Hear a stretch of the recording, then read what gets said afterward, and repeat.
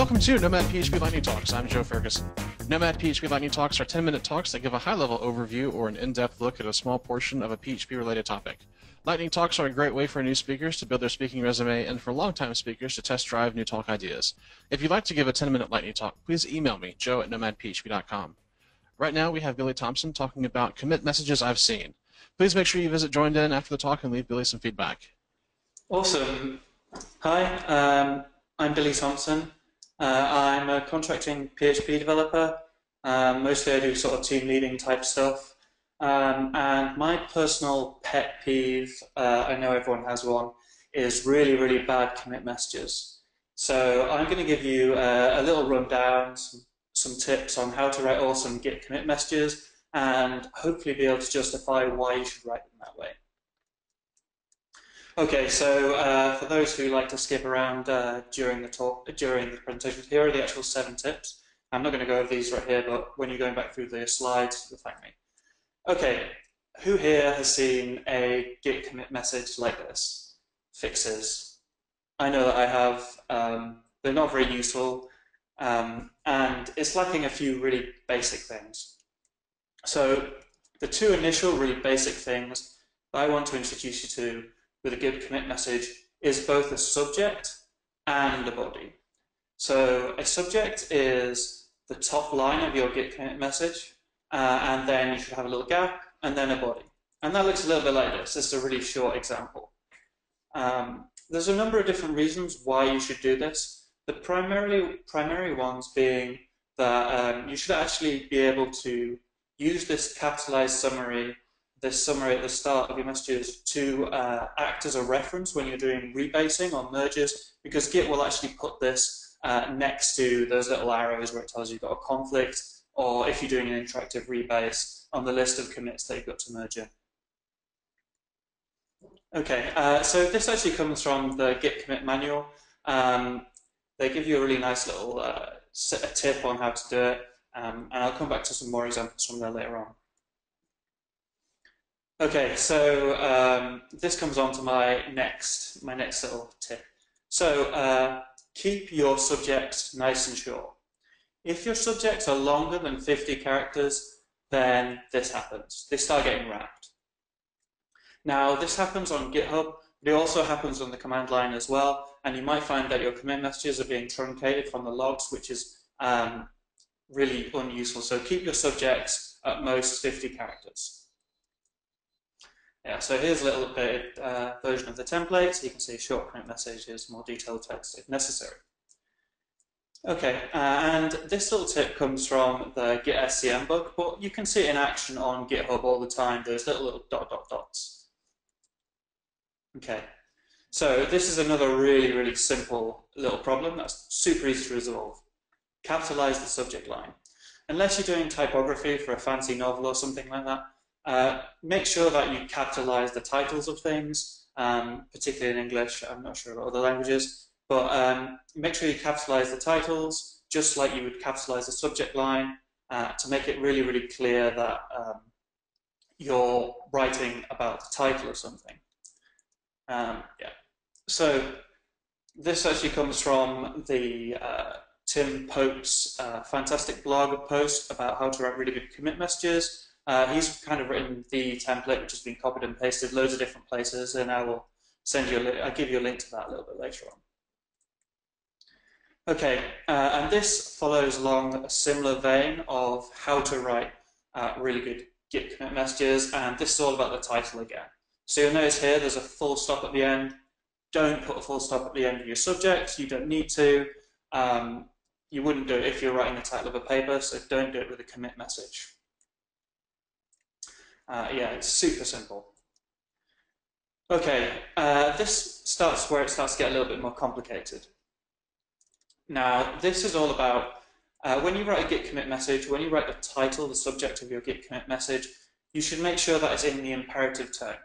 Now, if you suck at English, like I do, which is why I went into software development and not becoming an English professor or something, I had no idea what the imperative tone was. So the imperative is things like when I push the button, I fix the bug, Now, this tone is really important because it's the same tone that is actually used by Git itself. So we have merge pull requests from GitHub and merge branch. These are all in imperative tone. So some more examples would be fix, not fixed, revert, not reverts, create, not created. So I fixed the issue, fix the issue on live, revert the previous commit, create a new entity. Okay, so this kind of brings me on to problems with the body. So here you can see this is what happens if your body is longer than 72 characters. It starts to get wrapped. Out of all of the tips that I'm going to give you today, this is probably the least important. It is really useful to provide a nice user interface to the Git commit messages on the command line, but actually most things will handle this pretty well now. I tend to try and stick to this anyway. It does make your commits look a little bit nicer when you're searching through them or when you're trying to show them to people on the command line.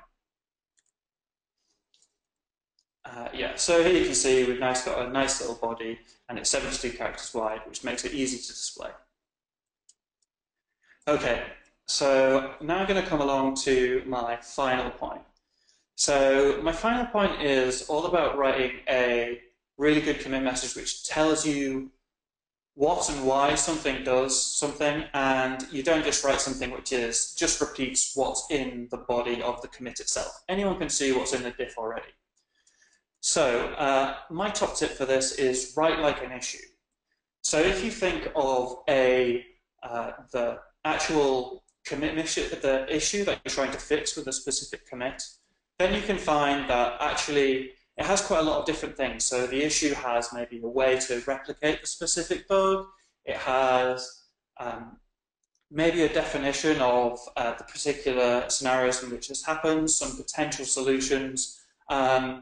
And if you consider the implementation of the bug, the actual story which explores and defines what the actual problem is, then your commit should be the conclusion. Your commit should restate what the problem is. It should state what the actual solution was and any implications that that has. You probably don't need to restate what's actually in the git commit diff. So here is a full little template for you to use for how to write a really nice git commit message. Now, there's some really nice resources here. Firstly, I would actually strongly advise you to read the gripping, I promise you it's a gripping read, the Git commit book. It's really good. There's some really interesting, insightful things in there. Particularly chapter 5, section 2 has got a really nice bit on Git commit messages, and obviously the man page for Git commit itself. And Tim Pope has a fantastic article about how to write really good commit messages. Now, just before I go, the reason that I'm sort of on here talking about this, just recently I wrote a little tool which makes it a lot easier to make sure that you're following these standards. So I implemented a Git commit hook that will make sure that you're following these basic standards as recommended by the GitHub manual pages.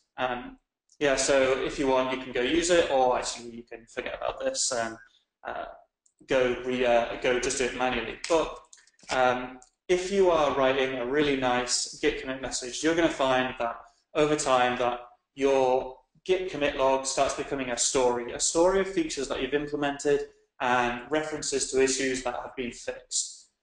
And it will become really, really easy to pull out a specific commit and start rolling back the things that you don't want, if you perhaps have a bug in something, or to know why a particular feature was introduced and what was the reasoning behind that.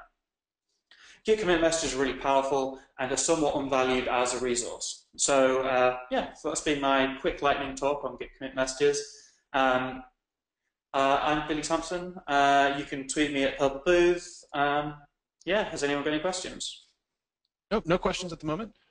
Thanks for joining us for another Nomad PHP Lightning Talk. If you'd like to give a lightning talk, please email joe@nomadphp.com. Please make sure you visit Join In and leave Billie some feedback.